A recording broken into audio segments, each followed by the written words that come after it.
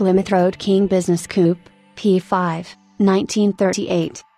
The P5 model had larger, more forward-reaching front fenders and a slightly higher belt line than its predecessor.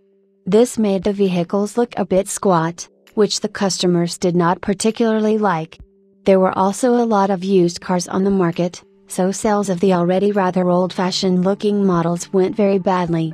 On request, there was a higher compression engine that delivered 86 bhp, 63 kilowatts.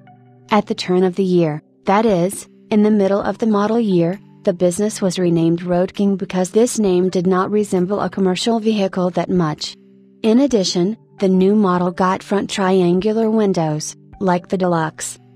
74,785 of both models, Business and Road King, were built in 1938.